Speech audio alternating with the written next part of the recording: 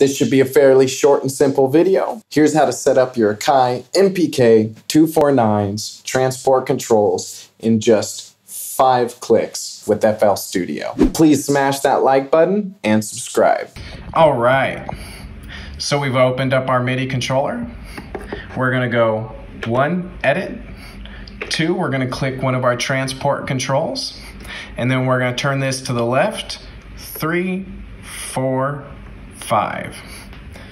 And now, when I click play, it plays. Stop, record, the whole shebang. Now, what happened? Because this might help you with other MIDI controllers in the future as well. What happened was FL Studio uses only what's called MMC information. Meanwhile, our MIDI controller over here was sending out CC information by default. Now, this is something that's going to reset on your Akai every single time you start it up, which is really annoying.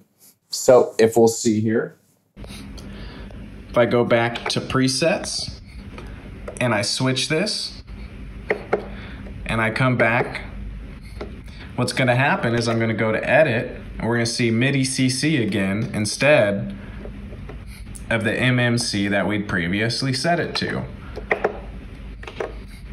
right? But if I change it,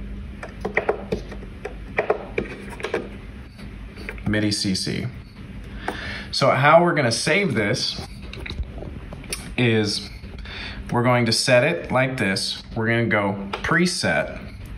We're gonna click to the right and it's gonna let us save or store the program. And so I'm just gonna click enter by clicking this. Now that I clicked that button there, I want you to notice I can change this, change it back again.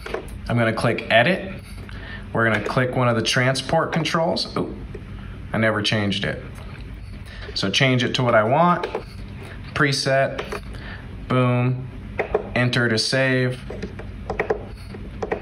and back, edit, and it saved our MMC information. And that's how you do it. We're going to click edit, click the transport controls. We're going to move the knob to the left to change it to MMC information.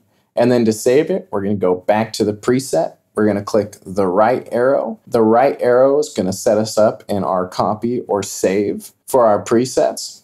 We're just going to click the enter button to save it. Then every time we reload it, it should reload as MMC information for the transport controls according to the fact that that's what we set it to. So if you like this video, please like this video. If you have any comments, please comment. I always appreciate a subscribe. It's Warren with Scale Audio, and adios.